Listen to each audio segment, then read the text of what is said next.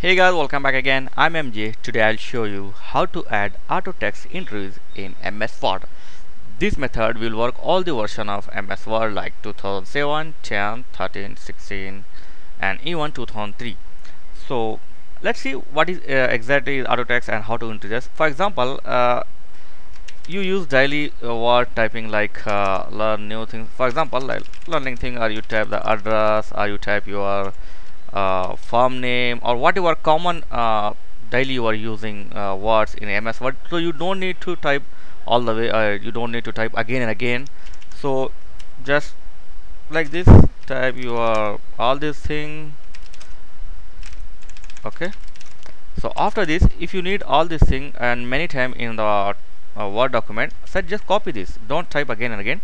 I will show you the easy method how to add this. Just copy your text here, and now click on file, and then click on option, click on proofing, and here click on auto correct option, and you will see the reflex box and the width box.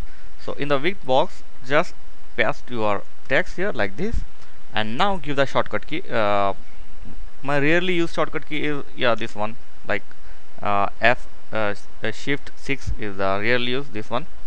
So this is my shortcut key, and just click add. You can give any shortcut key, no problem. Add and OK, and then OK. That's it. And now I will show you when I need to type this matter. I will press the shortcut key. Look at that. That's it. I'm not going to type the all this thing. Just make your any text as a shortcut entry, auto entry in MS Word. Look at that. So like this, you can make any shortcut of any text entries in MS Word. You don't need to type all this thing again and again.